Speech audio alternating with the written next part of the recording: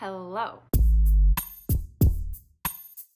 So today I wanted to do a fun video in combination of a couple things. Today, as you guys are watching this, it is my birthday. I turned 29 years old today. I love getting older. I'm not scared of turning 30. I think 30s are like your prime, so I'm loving it. And probably as you're watching this, I'm getting ready to get my half sleeve done, which I'm probably in pain right now. And I wanted to film this video because I didn't get around to filming a fun video for celebrating 7,000 subscribers on the channel. So I recently hit 8,000. So I thought do a combination of a fun birthday celebration and celebrating 8,000 subscribers. Thank you guys all so much for your support on the channel. It means so much to me. I have like the best subscribers ever. You guys are all amazing, so kind and supportive and sweet and fun to talk about books with. So I appreciate each and every one of you. So I have asked you guys on YouTube and Instagram to leave your assumptions about me. And I thought it would be really fun to see what you guys assume about me. And some are spot on and some are not. So let's just get right into the assumptions. We'll start with the YouTube comments. The first one says, in high school, your classmates awarded you with best smile in a yearbook at least once. And this is not true. I still have my yearbook somewhere. I can't recall who won best smile. I kind of want to look it up now, but I actually was voted most changed because I went through like quite the transformation from freshman year to senior year. I was not a cute middle schooler, junior higher, not at all. And I changed a lot by my senior year, so I was most changed. I'd assume you're going to make a collaboration video with Daniel. Yes, definitely. We're dating and we both do booktube, so we have a couple ideas of things we want to do together. But when we're together, we don't really talk about YouTube much or like do book related things often, so we just haven't done it yet. You might have been in love with a girl at one time. This is not correct. I can see why you would say that, especially with all of my favorite female characters. I clearly have a type, but no, I have not. This one makes me laugh. It says, I assume that you are filled with dread if or when you move in with your boyfriend because of the huge amount of books and doubles you would end up having. So we've already discussed this. His books will stay his books and my books will stay my books, and we will have separate filming areas because that's the only thing that makes sense. But also, I'm not filled with dread at all. I think that would be awesome to have like 2 full libraries in one house. Like that's every book lover's dream. I'd assume you're more of a cat person than a dog person. You'd assume correctly, my friend. One thing that generally makes people really dislike me is that I hate dogs. I'm not sorry for saying it.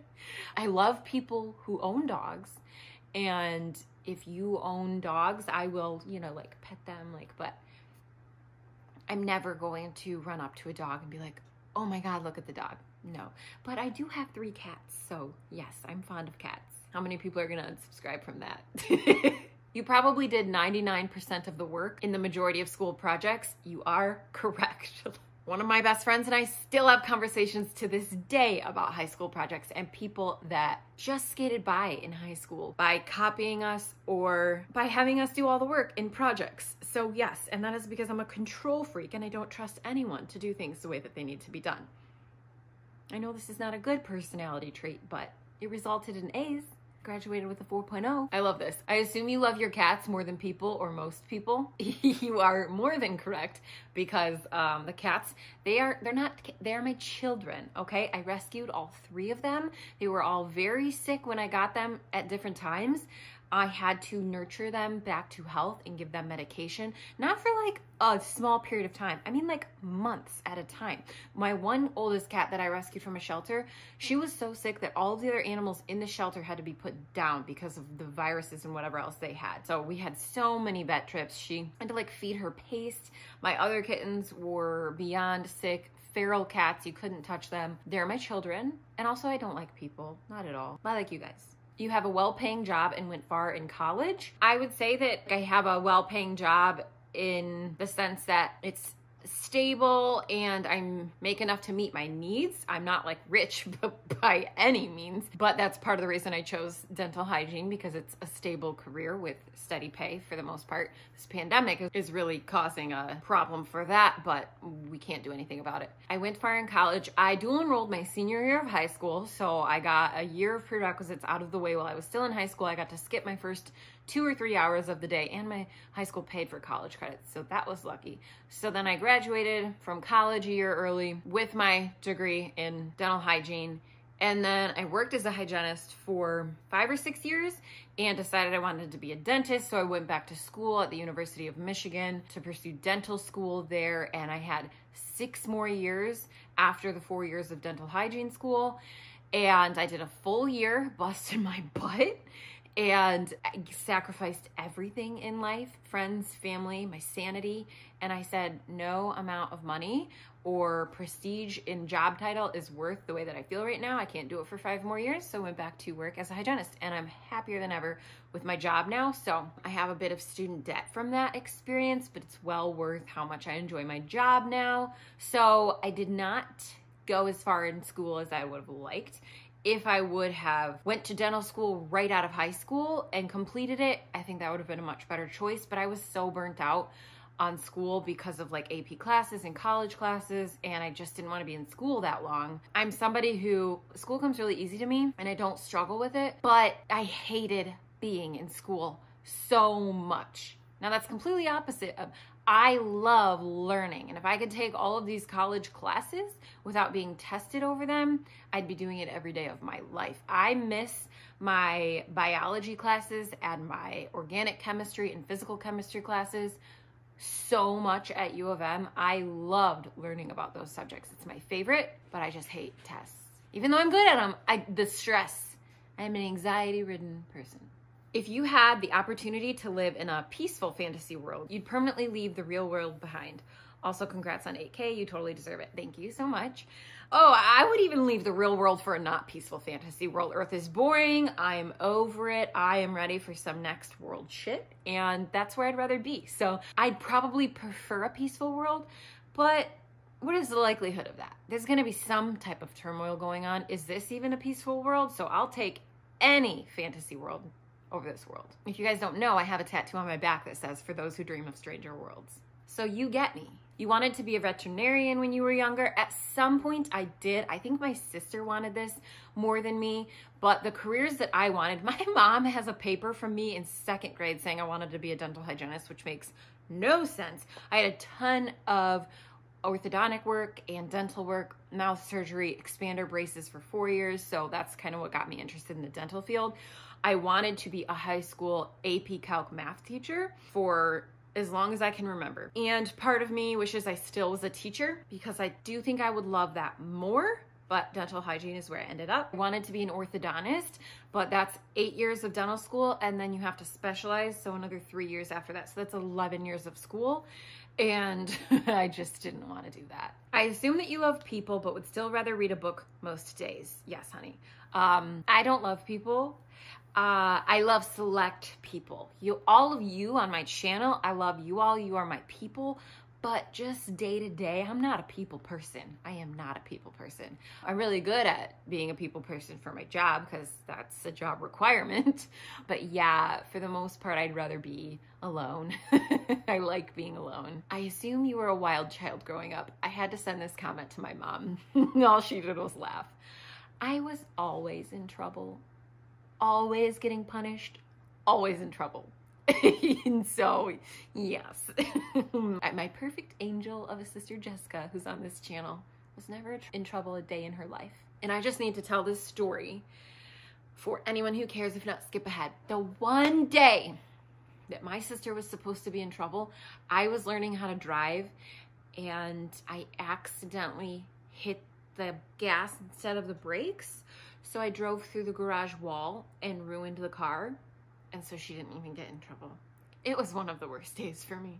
And I wish I could say that was the only time I hit a garage, but it's not. While you have had ups and downs mentally and emotionally, you are in the best place of your life so far. You have a great support system, people who surround you. Congratulations on 8K. You totally deserve it. Thank you so much. Yes, I would say I had a really, really great, stable upbringing in childhood. So that was like a great, super happy, healthy time in my life as well. But as far as like adulthood, probably from like 21 to now 29, I am by far in the best place that I've been. It has been a lot of bad years from the age of 21 to 28, I would say, mostly just down hill. So yeah, now life is great. Life is the best it's been in so long, and I am surrounded by the most supportive, loving family you could possibly have, and phenomenal friends, and a wonderful supportive relationship, and I couldn't ask for more. I assume you just read from what you have on your TBR, even if you are not feeling like reading them. That is partially correct and incorrect. So I really like to stick to my TBRs, and if there's something else I'm really drawn to read, I won't read it if I still have books left on the TBR that I make, and I hate that. It drives me insane, which is why you'll see my January TBR is like nothing but fun reads that I've been dying to read, because I feel like I've had this set TBR for so many months now. However, if I really hate something and I'm not enjoying it at all, 99% of the time I will just DNF it. There's a few occasions, if I already own the physical book or someone sent it to me or I'm buddy reading it or something like that, likely I will still continue on with it. But other than that, if I'm not enjoying something, I'll just stop reading it, because life is too short to read bad books. But I do feel a little shackled by my TBR videos sometimes. I assume you love Red Rising series more than First Law series. Ooh.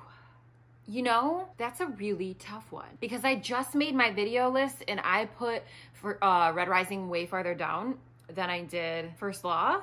But if I really sit back and think about the writing and the plot, I probably like Red Rising way more. But the tone and the humor and the characters of First Law, I like way more.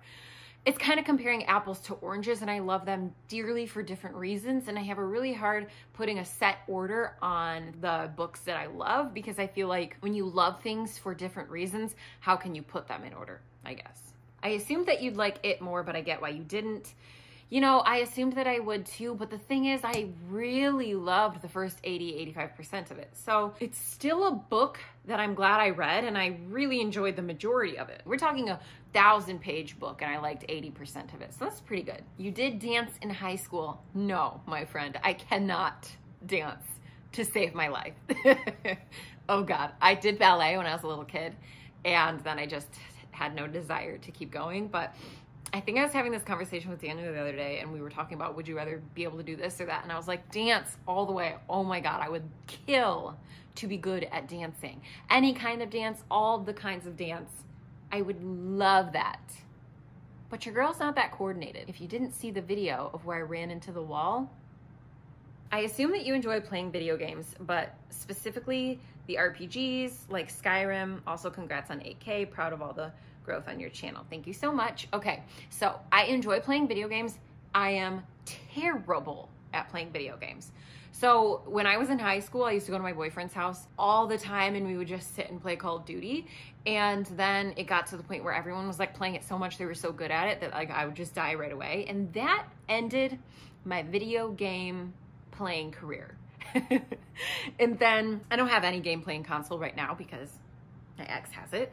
And I was playing Horizon Zero Dawn for a while, and because it had been so long of me not playing any video games, like me trying to have like the hand-eye coordination to get used to using the controller was pretty rough. I was loving Horizon Zero Dawn, like loving it, and then, you know, I just had to stop playing it. So yeah, I would love to play video games, but I would need to like practice.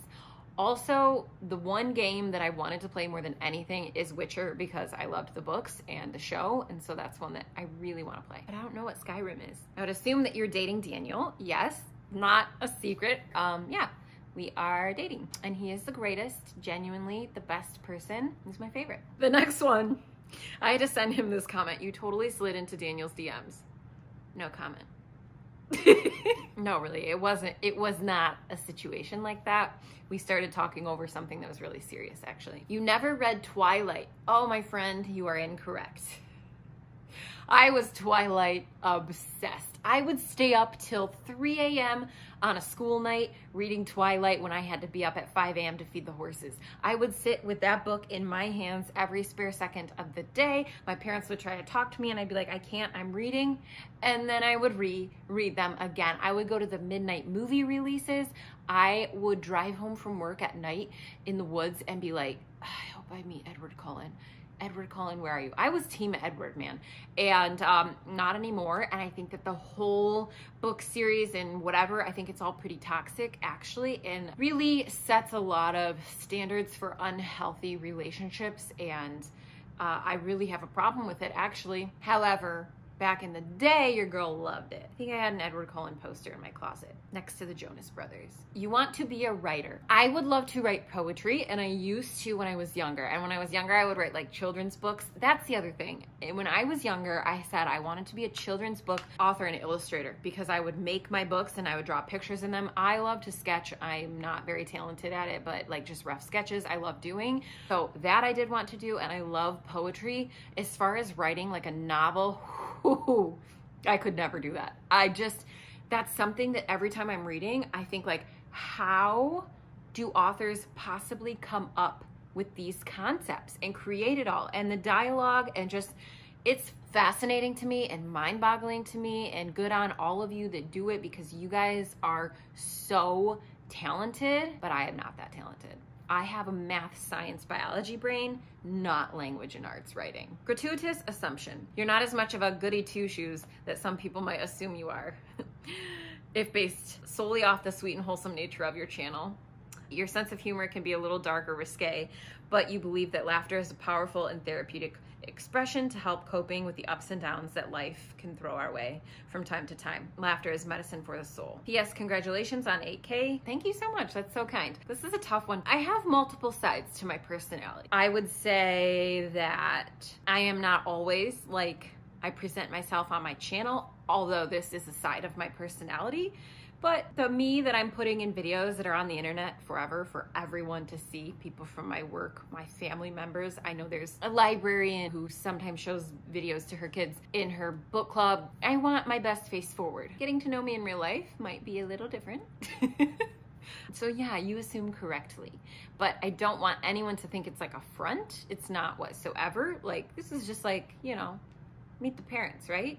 I don't know. You were a cheerleader. No problem with cheerleaders. I think that they're very talented, but I was not. No, not at all. I wasn't in any of those types of sports in high school. Although you are strong, athletic, and enjoy shooting stuff with a gun, you are a kind, loving person with a heart of gold. That is so sweet. Thank you so much. I would like to say so. Yeah, I think that something about me is I love a little bit too hard maybe with all of myself, and it's, you know, gotten me into some trouble in my time.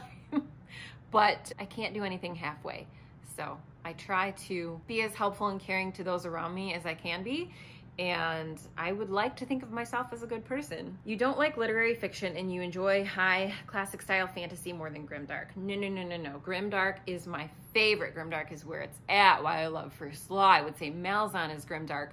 I love Song of Ice and Fire grimdark. Give me all the grimdark. But I do love classic style fantasy as well. But I really like the dark, gritty worlds. That is where my true favorites lie. Okay, last one from YouTube. You're a super sweet person, but if someone messed with your child, you would turn into a mama bear so freaking fast. I don't have a child, but if someone messed with my nephew, I will come for you. I love that little boy more than anything in the entire world. And it's the strangest thing because I didn't know that I could feel so protective about a child that's not even my own, but I would die for that kid. So, I mean, if that answers your question, close enough. Yeah, pretty much any of my family or friends I feel that way about. Okay, getting to the Instagram responses. There are so many, this video is gonna be so long. You are a loyal friend even if you don't hang out with your friends a lot. I would like to say absolutely. I am an extremely loyal person, whether that's family or friends or whoever I'm dating. I am like as loyal as they come, and I would never do anything to hurt anyone around me, and I'm always there for them. So yes, usually I actually do see my friends quite a bit, but with quarantine, that's been pretty tricky. We do like some Snapchat group calls and FaceTime type of situations, but unfortunately we all have not been able to really get together much, and it's really sad. I love this one so much. You're a little off kilter, but in a great way. Yeah, I don't know exactly how you mean off kilter, but I'm just gonna say across the board probably. You're a hard rock / metal fan. Yeah, man, absolutely. I started getting into metal when I was like 17 probably. Before that I was a country music lover, if you could even believe it. I still like some other things. I always go back to my favorite classic. I listen to Rob Zombie, Metallica, and Tool all the freaking time.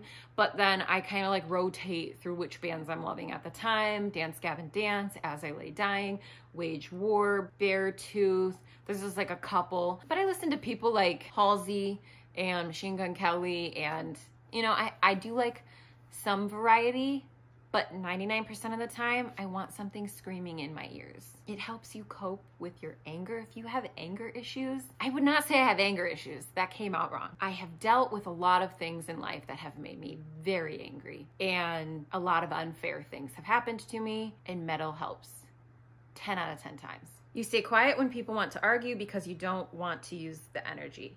100,000%. Now, when I was younger, completely opposite of this. I'm not gonna lie. When I was younger, I would probably yell a lot. Now, because of my past and what I've been through and where I'm at now, I cannot use enough energy to like come out of that level stable place.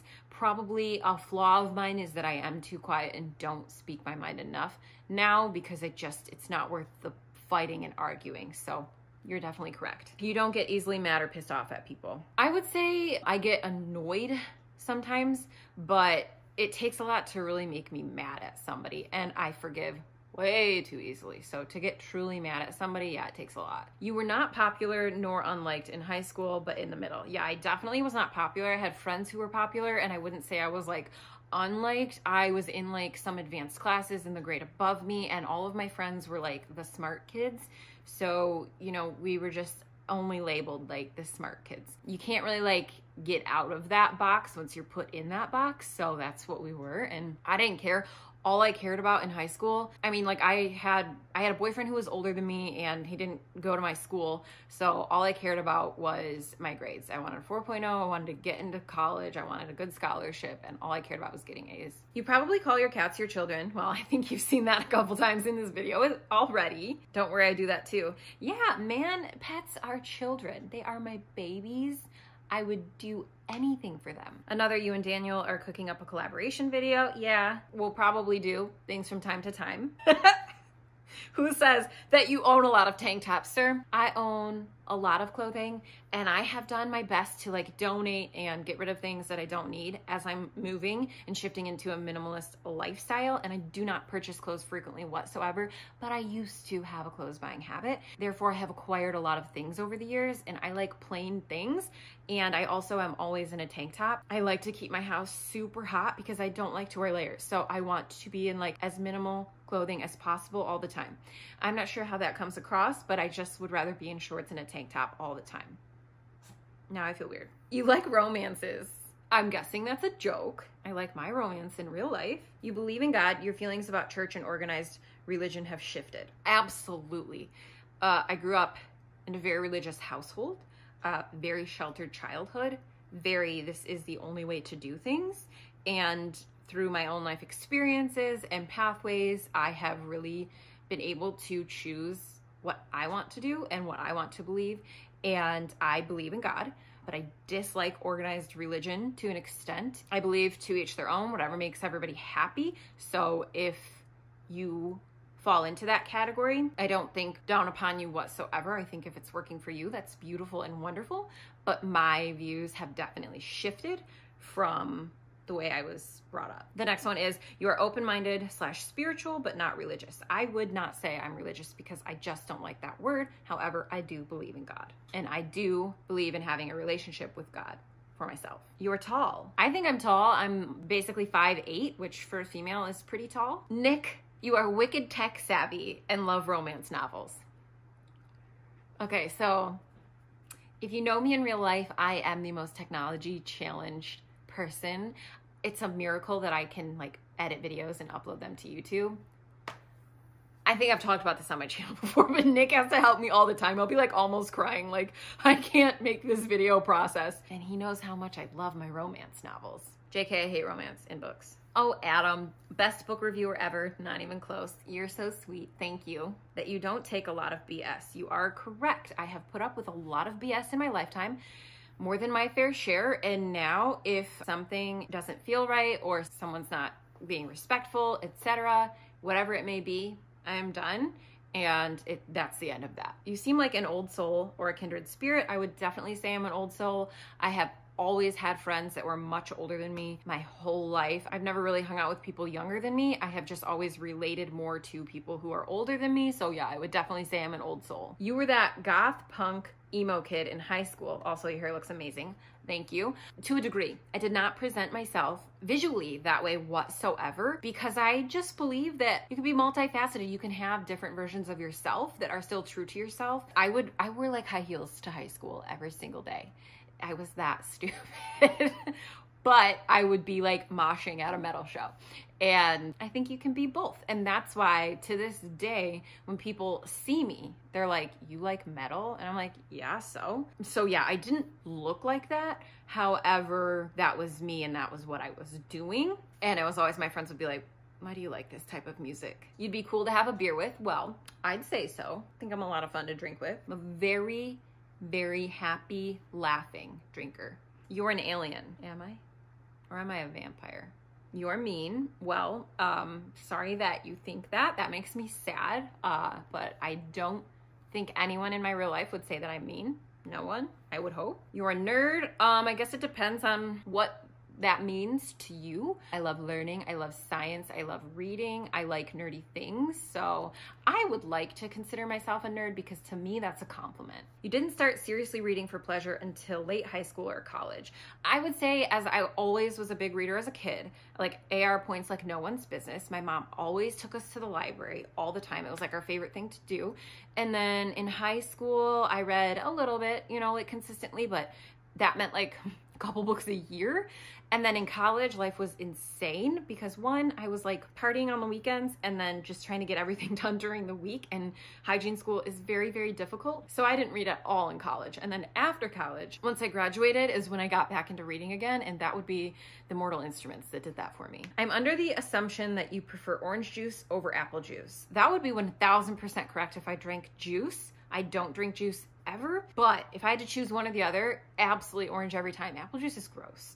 Oh, who likes apple juice? Raise your hand. Not me. I don't like making assumptions, but I love your channel. Thank you so much. You consider yourself to be an exceptional... You consider yourself to be an exceptionally talented tree climber. Do you know me in real life or you just follow my Instagram? I like to climb trees. Yeah.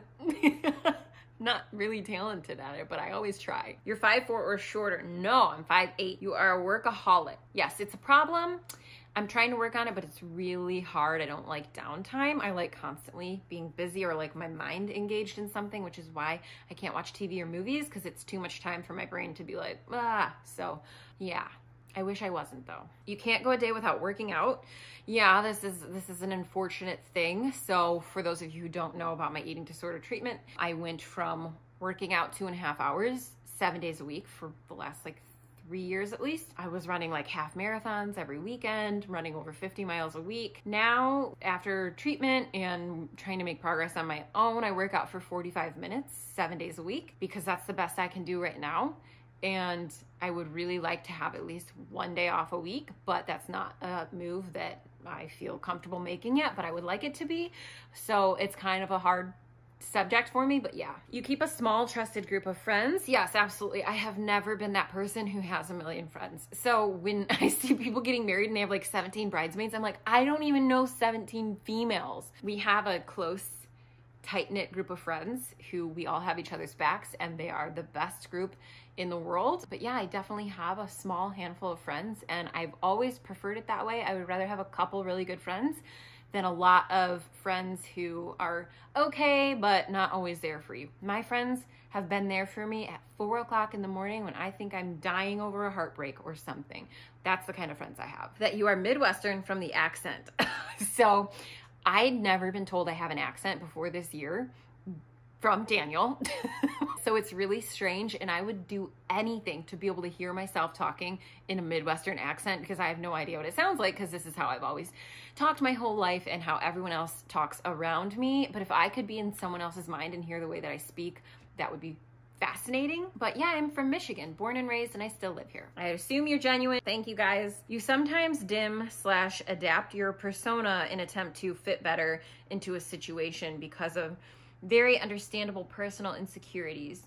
You shouldn't, because you seem awesome, fun, and unique. I totally see what you're saying, and that's not offensive at all, because I see your other comment. I definitely feel like I adapt my personality sometimes based on who I'm with, or like what the vibe and feeling of the situation is. I do feel like sometimes putting videos of yourself on the internet, you have to, I don't tone down my personality, but I think that maybe there's some things about me that stand out a little bit more if you know me in real life.